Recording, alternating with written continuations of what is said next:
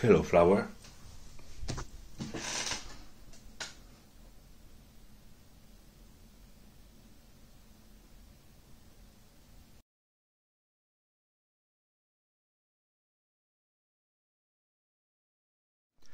Let me present the Opla Stress flower. The Opla Stress flower is a little robot that I'm doing to just, it's a companion robot, a companion desk robot. And its purpose, because every robot and every companion and social robot has to have a purpose, is to, to reflect and to help you, to reflect your stress and to help you against your anxiety and your stress. So the flower is trying to mimic your stress levels. It's asking you about your stress. It's taking into account, some environmental situations like the room is too hot, there is a cloud day, weather report. In the future, we will put also local news, analyzing, bad words and that kind of stuff. It's also analyzing another stuff like the presence of the person. For example, now the flower is sleeping. If we wake up because we have detected some movement using the peer, well, the flower will wake up, and well, in the future probably will have motors and will have a mechatronic body. But in this case, we are using just normal materials, let's say, very common materials, and I think this flower is very cute and it's a very good desk companion. I've been using this flower for the last days, and I really feel it's going to be a very useful platform for me to fight against stress levels and anxiety. So let's go. Let me explain in the following videos. Let me explain how this works. What is the status of the project at this moment? Explaining this dashboard and the different options that the flower has.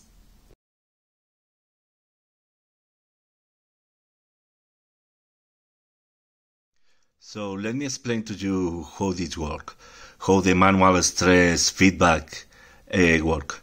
So the Opla flower at this moment is like very happy because we have a stress feeling and a stress level of 0, which means that we have 0 stress.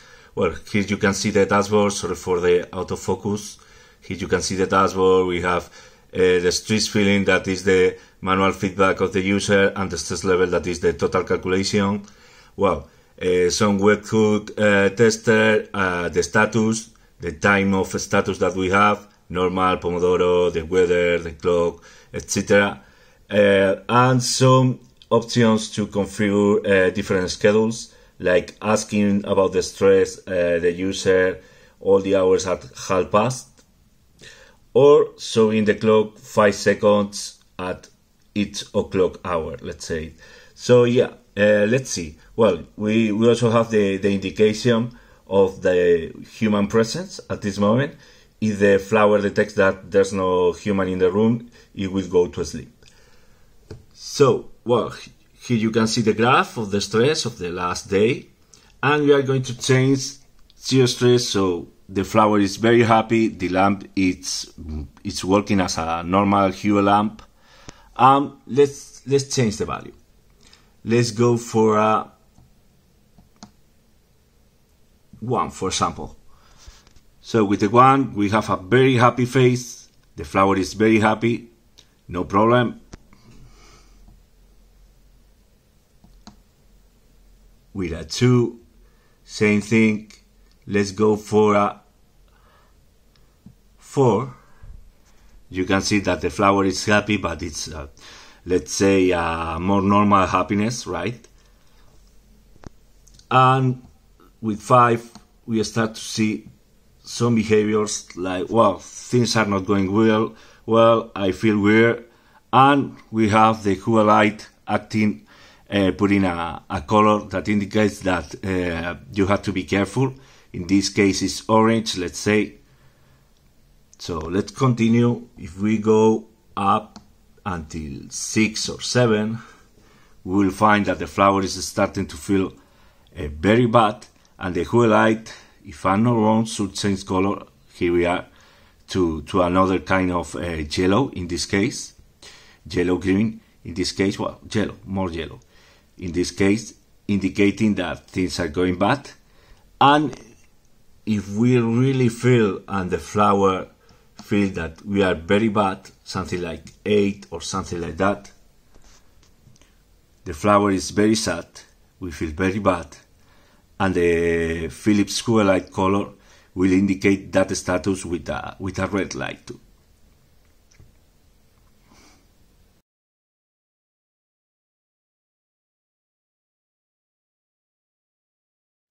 So let's see how can I enter my stress feeling using directly the flower instead of the dashboard. Of course, I can use the dashboard. I can use this, this slider just to change my stress feeling and give some feedback. But I think it's more interesting to do it just manually using the flower. So we are going to use gestures, and of course gestures are going to be precise and sometimes they don't work. But here you can see we can swap to the left, and here you can see that we can choose green, which is I'm very happy, white, which is unhappy, purple means that, I'm feeling a little bit weird, blue was sad, and red in this case was like very, very, very sad or even angry, right? So yeah, let's do it again. And now I'm 4, which is white. I'm going to say that I'm feeling very happy in this case, right? So now the number will change. Now I'm in 1, which is a very good stress level. I practically don't have stress. And well, let's change to something like, let's repeat the gesture. Let's change to something like I'm feeling very, very, very sad, right? So the flower is sad, of course, I'm sad, and my stress feeling is night at this moment.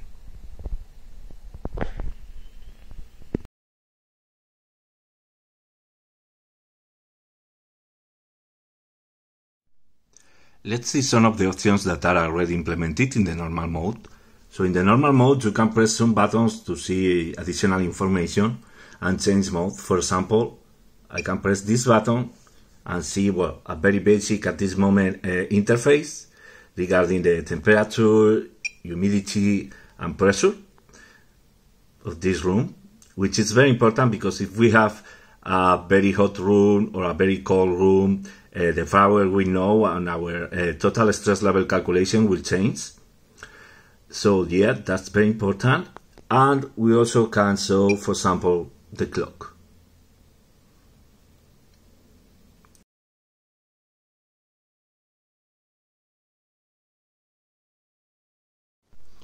Let me show you what happens when we are in a very hot room. In this case, comfortable temperatures are between 20 degrees normally and something like about 22 degrees. It's considered as hot, for an office or something like that. But of course, we can change its value for each individual for sure. But in this case, we consider that it's very hot, 24 degrees in the room, so it's not a comfortable temperature, and that temperature is going to be bad for the stress level. And for this reason, we have a stress feeling, the manual feeling that we are adding every time that the flower asks us or we introduce by ourselves, and the total stress levels at after all the calculations, including in this case the temperature. So the stress level is 1 point above the stress feeling, and the flower is indicating that it's hot with the red LEDs. Let's try to cool down a little bit. Let's open the window. Today it's a very bad day here in Spain. And let's open the window and see what happens. Let's put some hole here. So let's start to go down. As you can see,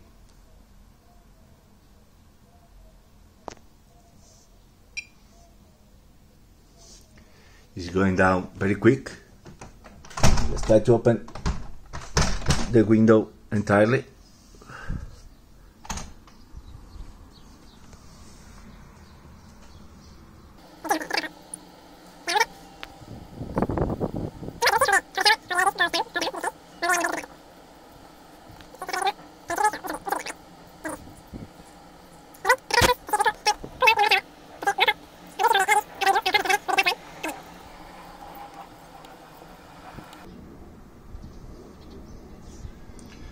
And here we are.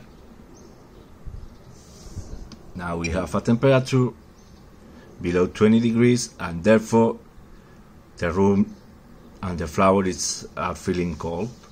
So, we have another value of +1 in this case.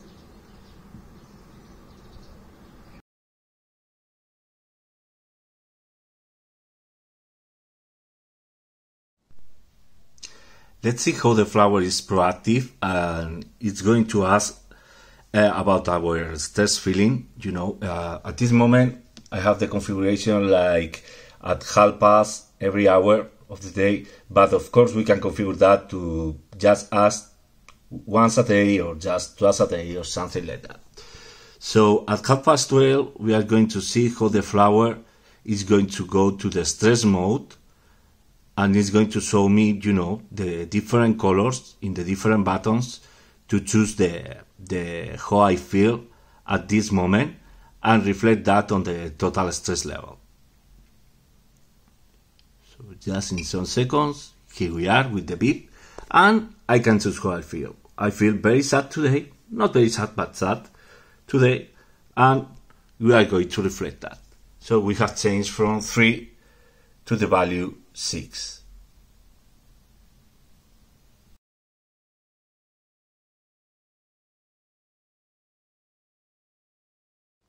So let's show some proactive feedback that the flower is doing, is giving us. In this case, we are going to see how every hour the flower is going to show us during 5 seconds the clock.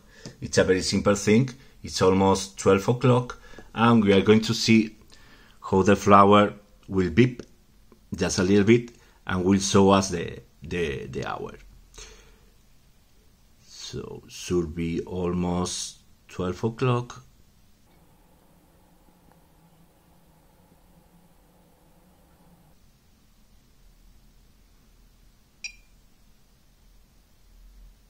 Here we are.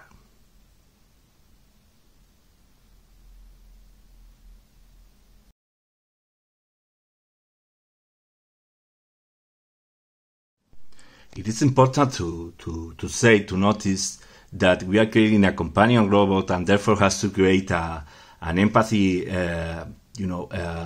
link, let's say, between the human and the robot. You have to feel empathy with the robot.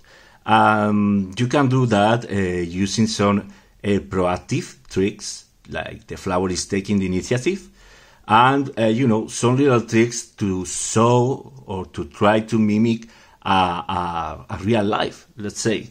So for example, a flower wants to be quiet, wants to be stable in a table in this case. So for example, if we just unbalance the flower is going to feel bad, very, very, very, very weird, and it's going to react with this strange face to it. So if we put the flower again in the right position, everything is fine. But if the flower is in a bad position, because we are reading the IMU values and we are deciding that this is a bad position, a very unstable position for a flower, the flower will tell us that he's not comfortable.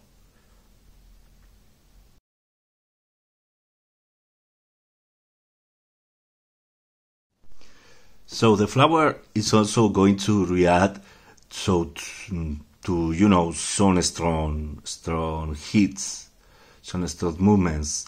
Like for example, when we are angry and we are hitting the table. It's not my case normally, but sometimes happens. You are very frustrated and you hit the table for some unknown reason, right?